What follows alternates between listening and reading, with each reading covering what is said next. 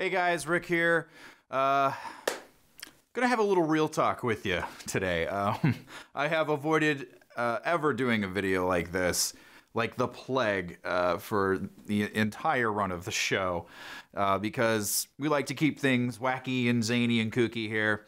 And what's the saying? You know, stay out of the kitchen. You don't want to see how the meat's prepared. You just want to enjoy the sandwich, or whatever it is. I need to bone up on my idioms, clearly. Yeah, if you don't want the magic spoiled, this video probably is not for you. Go watch the metal cover of Rainbow Bright, or Rock Me Hot Potatoes, or Fallout 4 Let's Riff. This may not be for you.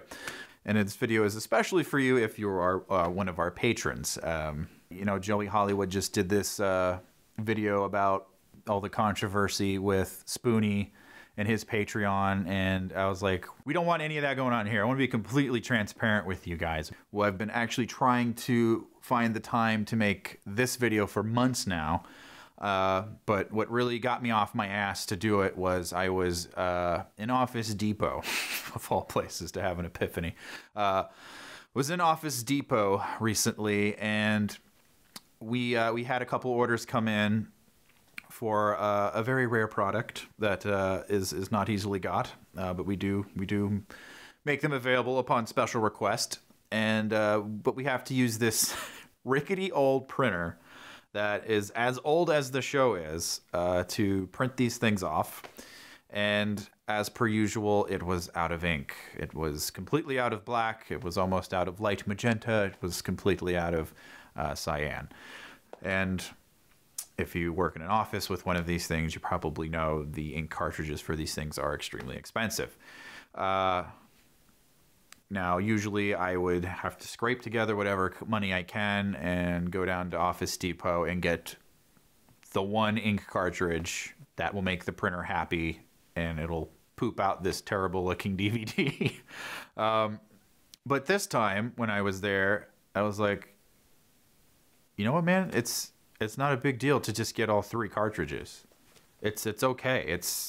In fact, I don't even need to check my account. It's fine. Just get them all. And, you know, a few weeks before that, I was at the grocery store, you know, buying groceries. And it was like, I don't even need to check my account balance. I know I can afford these groceries. I don't have to put it on a credit card. And that is what I have been doing for the entire run of the show, is putting everything for the show and everything for my personal life on credit cards. And I have racked up a horrific amount of debt doing that. I've just been, you know, tunnel vision, like just get this DVD done and we'll see what happens. Just get this video up and we'll see what happens, you know, charge, swipe. And it's been the only way that this works. To be able to go buy what I need and to be able to go buy what the show needs is, without worrying, is you guys have completely changed my life with this. You have completely changed the show's life with this. And I know we've said thanks in text. I know I've said thanks on camera once or twice, but no, you guys need to know what a difference it is you're making. We were completely defeated before we decided to get on Patreon. We were, I think, halfway or so through Resident Evil, and it was like, dude, these views are just not worth it. Let's finish what we started. Let's get through Resident Evil Remastered, and no more YouTube videos. We'll post clips from 205 or 206, the DVD series. We'll do maybe an update or two here and there. And then that's probably it for Incognito Cinema Warriors XP. Well, let's try Patreon. We've heard of that. It seems to work out for some friends of ours. Meh. Wow, I wish Patreon existed in 2008.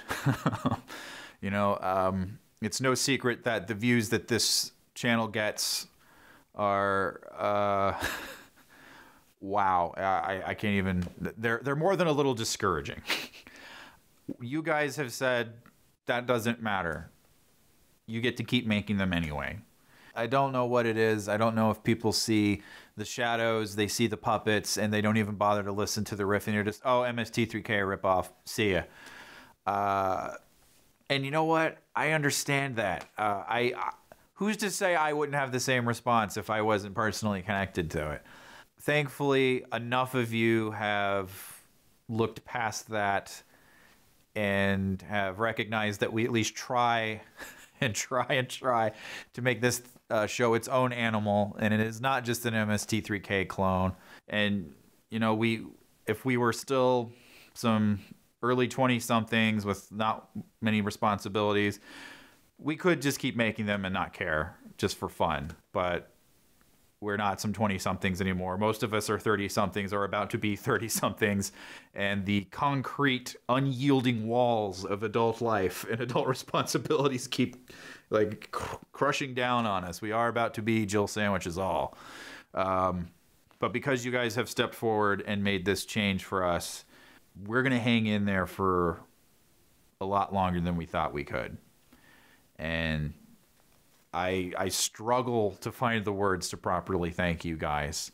And we are working on some new prizes to throw at you guys. We're going to start including Sugar Ray Dodge's Mystery Science Storybook as a prize. And we're working on cumulative prizes that, you know, once you have donated this much, you get this rare thing. Really made a huge difference in my life. This show has... And this is a big reason why I never wanted to do a video like this, because it does suck some of the fun and magic out of things. But doing this show is rough. We obviously are independent. There is no production company other than me and the Agony Wolf Media label we slap on things. The show absolutely does not happen without the awesome people who drive out into the middle of nowhere and hold boom mics and camera operate and 800 other insane weird things they have to do to help out. But pre and post production does fall all on me. I don't get much sleep. It is brutal. I have lost friendships because of what I do. I have lost relationships because of what I've chosen to do. It's not easy, and just getting the Let's Riffs up is brutal. There is no producing this kind of show and having a 9-to-5. I've tried it, and I have literally almost killed myself. When in the early days, I was holding down a 9-to-5. It was an hour commute there, an hour commute back, and all night long was ICWXP. And it culminated in me dozing off in morning rush hour and rear-ending a guy. And luckily, no one was hurt. Luckily for him, he was driving a Bronco with a trailer hitch. He drove off without a scratch on his vehicle. Mine was completely totaled. And at that point, I was like, okay, I can either continue with the soul-sucking 9-to-5 job, or I can really, you know, put everything into this goofy puppet show. I can't do both. I've been doing freelance graphic design work ever since I left that place. My clientele has almost always been, you know, raggedy metal bands, a lot of whom would just not pay me, or, you know, say, oh, can I give you half? And then I never see the other half. You guys are not just taking care of this show. You're taking care of me. To make this stuff happen, I mean, you got to have some serious cash flow. And it's all a catch-22, because if you go get the job to have the money to do it, there's no time to do this. There just isn't. There's no debating it. This is a full-time gig.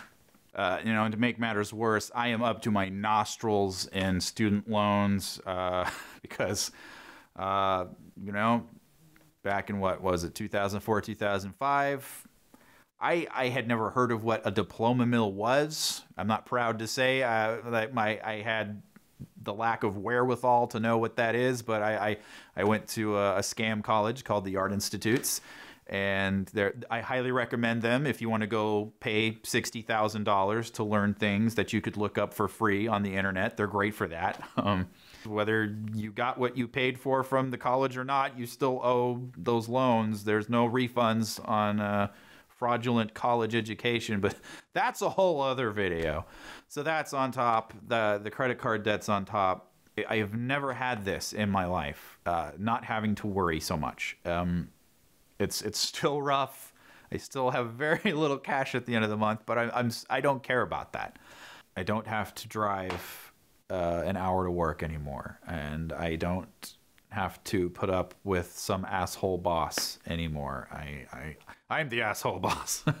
Thank you for that gift. And to those of you who do go do that for your families, you guys are heroes. You're badasses. When we get messages from people saying like, when I get off work, I put you guys on, I drive home, and I feel better. To know that we can help you through your day is, it's just so badass to hear that, man. I'm failing to find the words to tell you. I'm sorry, but it's sobering when we hear that, and it's like, oh, well, maybe there's more to this than it's just, some jackasses derping over whatever it happens to be. Maybe there is, a bigger use for this. I don't care about having a flashy car. I don't care about having a lavish house. I don't care about having fancy clothes, clearly. If I can just do this and pay my bills with it, my dream has come true. And you guys are getting me very close to that. And I want to make that happen for all of my friends who have been selflessly helping this thing exist. Very lofty goal, that. But crazier things have happened. And I want to pay it forward to them. This is not a pitch for you to up your pledge. This is just a thank you, and for helping us step in that direction and lifting us up. We may not have 1 million subscribers, but the subscribers that we do have, and let's not just limit this to YouTube, the fans that we do have are worth hundreds, if not thousands, of those casual whatever subscribers that bigger YouTubers have. The fan art, the Gary's Mod project that Sprite Noob is working on, the petitions to certain distribution companies. It's overwhelming, guys, to see that stuff. So now that you guys know a little bit more about how the ICWXP and IGWXP sausage gets made, I hope it's brought a little bit more clarity and understanding as to just how incredibly helpful what you do on Patreon is. Yeah, it's amazing, guys. It's amazing. Thank you. I hope all of you have the most amazing Thanksgiving. Just know how thankful that I am and how thankful everyone in the cast and crew is for you guys. And yeah, have a great holiday. Happy Thanksriffing, everybody.